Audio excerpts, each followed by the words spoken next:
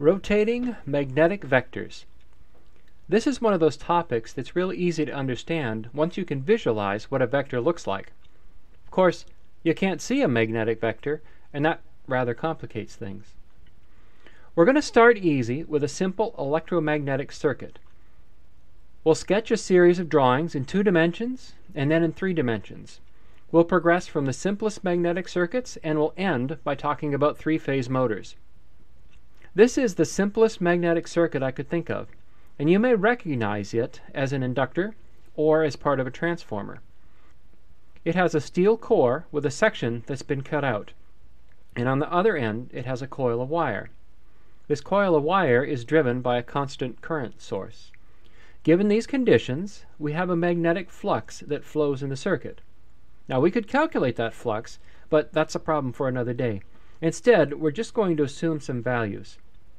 Using the right-hand rule, we can say that there is a magnetic field that goes in a clockwise direction. For convenience, we'll assume this has a field strength of 2 teslas. Let's make a table to keep track of this. We'll make 2 columns. In the first, we have the current, and in the second, we have the magnetic vector. As the circuit's drawn, we'll have current that's flowing in a positive direction, and we'll have a resulting magnetic vector, or B field, of 2 Tesla at an angle of negative 90 degrees. Now, we can reverse the direction of the current source. When we do this, the direction of the magnetic field flips. We now have a B field of 2 Tesla at an angle of 90 degrees. Now, this is a lot of work sketching these 3-dimensional drawings. In the future, it would be more convenient if we could represent this as a 2-dimensional drawing. The 2D sketch looks something like this. Nothing's changed. We still have the same magnetic circuit with the same coil, with the same air gap and the same vectors. Again, our vector isn't very exciting. All we can do is make it point north or south, and we can change the amplitude of the vector. Our next step is to transform this magnetic circuit into something that starts to resemble a motor. For starters, we could split the coil into 2 different sections. We can then move these coils to other locations, and the magnetic circuit will not change as long as we keep the coils on the iron core. For instance, we might rearrange the circuit so that it looks something like this. Again, this rearrangement of parts does not change the magnetic or electrical properties of the circuit. All those flux lines are still traveling in complete circles. Things start to get interesting when we modify the core. We could provide a second path for the magnetic flux as shown here. This does change the magnetic properties of the circuit, but that's not important to our discussion right now. What is important is that all of the flux lines will still pass through the electrical coils. All of the flux lines will still flow through this air gap. Now that we've gotten this far, let's knock off the corners and make the magnetic circuit into something that resembles a cylinder. The 2-dimensional result looks like so. While we're here, let's add a second set of coils and examine the resulting magnetic vectors that you can make with the second pair of coils. Now, the original set of coils is shown as they were before.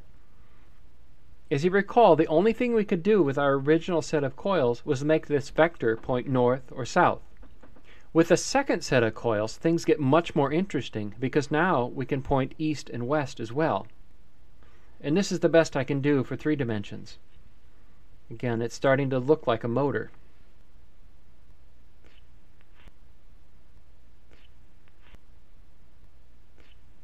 Let's make another table to organize our thoughts. We'll make 3 columns. In the first 2 columns, we'll show the current that's flowing in the primary and secondary coils. And in the third column, we'll show the resulting magnetic vector. Let's start with a positive current in the primary coil. And we'll assume the coil is wired such that this vector is going to point straight north. For our next step, we'll turn off the primary coil and activate the secondary coil. And we'll assume that this gives us a vector that points to the west. Next step, turn off the secondary and apply a negative current to the primary. We now have a vector that points south. And finally, we turn off the primary and apply a negative current to the secondary. And that gives us a vector that's pointing east. Well, there you have it. We've gone and done it. We've constructed a rotating magnetic vector. With a little bit of work, we could actually make it point in any direction we desire. For example, let's say we want to point this to 45 degrees, and we want to maintain the same magnitude. All we need to do is turn on both the primary and secondary coil and set the current source to 1 over root 2. We can use the Pythagorean theorem to show that we now have a vector pointing to 45 degrees with the same amplitude as we did before. What we just saw is very important. This ability to point in any direction and maintain a constant amplitude is the foundation of all AC motors. Before we end this video, let's clean up a few facts. This last sketch is a representation of the stator of a two-phase alternating current motor. And if we can have two phases, why not three? A stator for a three-phase motor would look like this. See that we have three sets of coils, and each set of coils is mechanically offset by 60 degrees. Just like the two-phase motor, a three-phase motor will make a constant amplitude rotating magnetic vector. I should mention that these stators, as I've drawn them, are rather antiquish. The modern motors and generators have wires that are embedded into the stators rather than sticking out like this. When we sketch the stators for AC motors and generators, we end up with something that looks like this. Here, each of the little circles represents a bundle or a coil of wires. And we always sketch these coils in pairs. Actually, they're not pairs anymore because they represent a single coil. If you've ever seen these sketches, you may have noticed the dots and the X's. Those represent the direction of the current flow.